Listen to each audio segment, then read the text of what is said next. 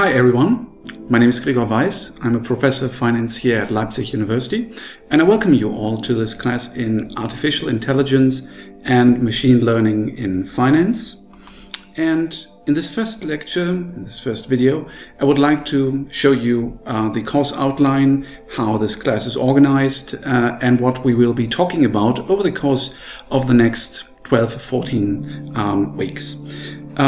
This is the outline for the whole lecture, which is actually pretty short. But as you can see, especially in chapter 3, we will have a lot to talk about. So we'll start today with the course organization, what textbooks you can use, how much credits you get if you're studying this at Leipzig University. And then we'll start with a short introduction to the topic of machine learning and artificial intelligence, what it is, what it comprises, and how it can be used in finance and financial applications. And in the second chapter, we'll then discuss data sources. Where does data come from, especially big data? How does it need to be processed? And how can we generate new data? And how does the data we will be using, how does it need to be pre-processed before we can run all our algorithms coming from AI and machine learning?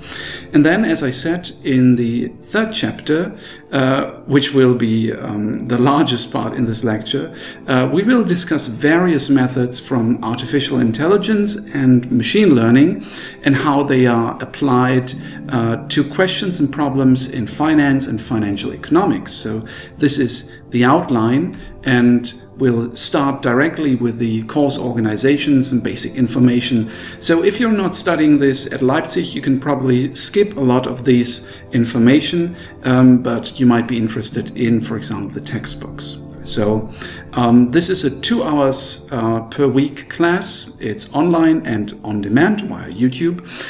Here at Leipzig, it's an elective class in our Master of Science in Business Administrations degree, and you will get 5 ECTS points if you pass the final exam, and the assessment will be done via an electronic exam on our Elias system, and it is based on single choice questions. Actually, it can also be multiple choice in some cases, but most of them will be single choice, and it will run for 60 minutes.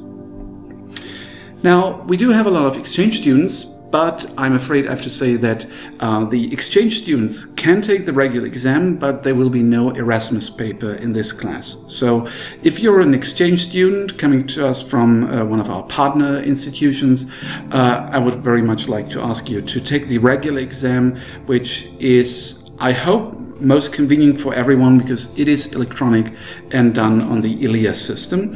And for the exam, please check the information given out by our exam office, in German the Prüfungsmanagement, and they have a lot of information on the internet and or the first floor of the Institutsgebäude in our main building. So please stay up to date with regard to the information on the written exam, for example, for the date of the exam, the exact time, etc.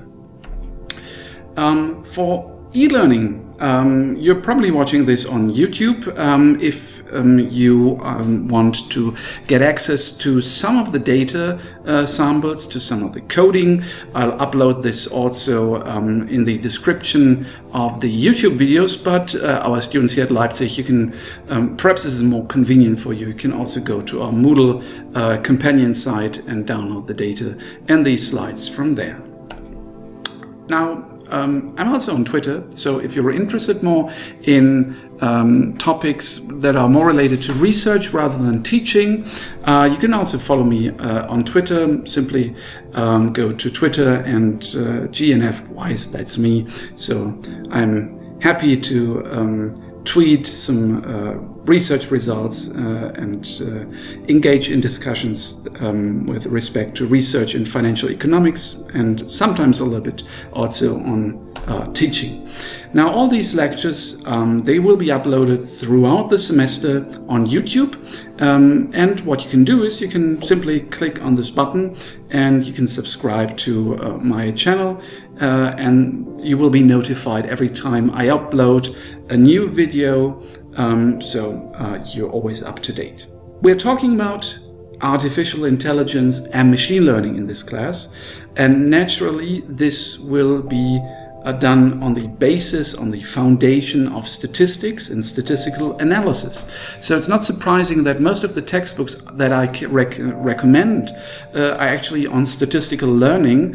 AI and ML are basically buzzwords that nowadays describe things and algorithms and methods that have been around for decades, sometimes even centuries, and have been part of statistical learning, multivariate analysis. But nowadays, these methods have received more and more attention because nowadays computers are able to work on much more data much quicker. So we are actually using methods from statistical learning. And one of the best textbooks on statistical learning is James Whitten Hastie Tibshirani with applications in R, as you can see from the cover of the textbook. This is very, very convenient, and I will take many examples from this textbook as it's such a great read if you're interested in the basics in statistical learning and machine learning.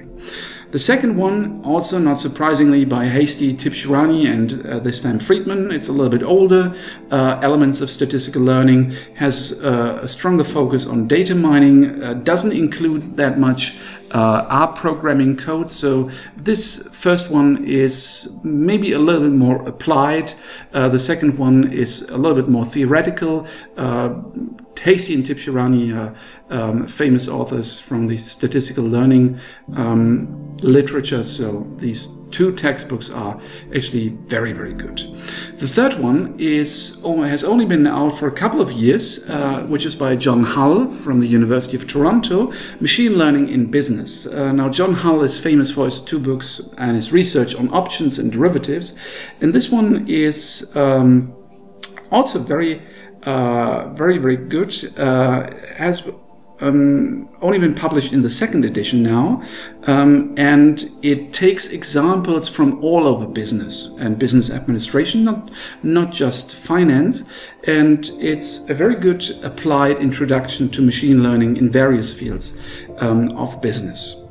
The fourth one is Advances in Financial Machine Learning by Lopez de Prado.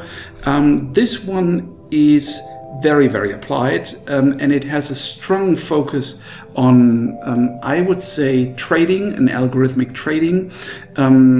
It is a good companion textbook in addition to the Hastie and Tibshirani textbooks.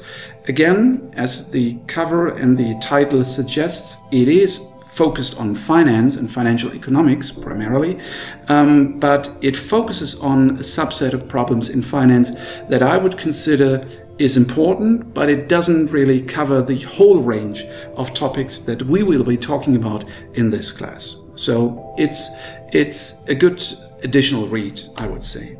And last but not least, Deep Learning by Goodfellow, Bengio, and Courville. This is the German one. The original is, of course, in English. This is huge and was a huge success, I think, and is an extremely good textbook on deep learning as one part of artificial intelligence.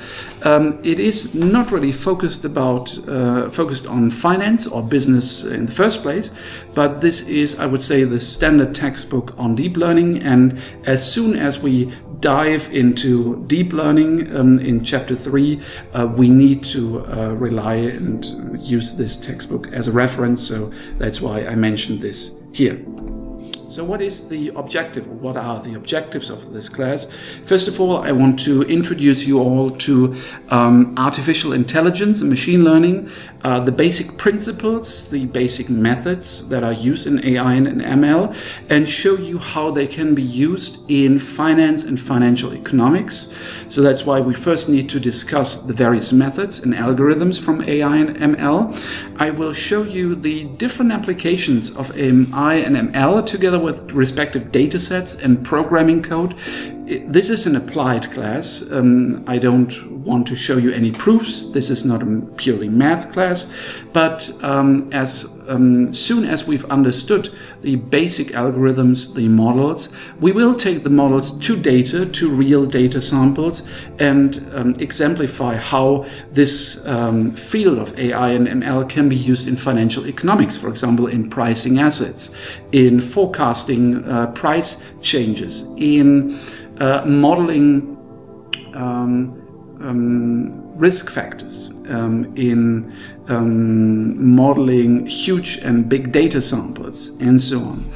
And then, last but not least, I think it's important not only to focus on the statistical side of AI and ML, but I also want to focus on some related topics, like, for example, regulation. How should AI ML be regulated? Think about, for example, credit risk forecasting and the forecasting of defaults in a loan portfolio. If we were, and there are some very interesting research papers out by, I think, colleagues from Yale University, if we, for example, were to use AI and ML and use a purely data-driven approach, it might be that our model, for some reason, somehow discriminates against minorities in a credit portfolio. Should this be regulated? What are the ethical implications of such an algorithm? Next, systemic risk. AI and ML can be used by banks. It can also be used by regulators and supervisors. And then it might be interesting to see how the ubiquitous use of AI and ML can lead to systemic risk, and on the other hand, on the other side, how supervisors could, for example, use AI ML to prevent a systemic crisis. So this is not so much about the methods and the algorithms, but this is about the use itself and what the use of AI and ML, what types of problems this use might entail. So this is the course objective. This is the plan for the next couple of weeks and months. And in the next video, we'll start with the introduction.